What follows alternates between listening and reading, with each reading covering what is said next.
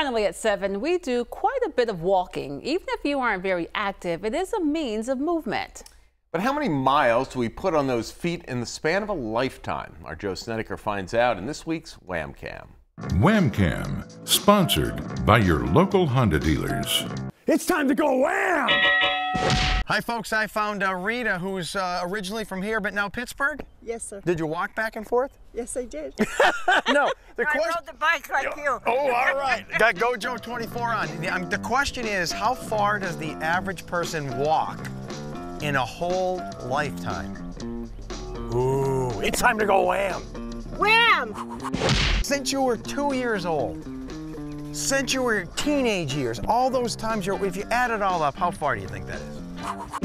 2,500 miles. Well, that's a good guess. These boots are made for walking. That's just what they'll do. Here you go. Here's your chance. Go. Yeah, just.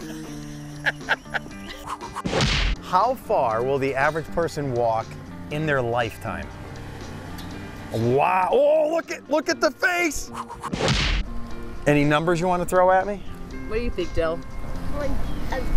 800 billion. And how many miles are on your Subaru here? 40,000. So do you think you'll actually walk more than you put on your car? Probably. You're a maniac. To power walk, that'd be one thing. Now the power walkers annoy me always because they do this too much. It's like it's too much.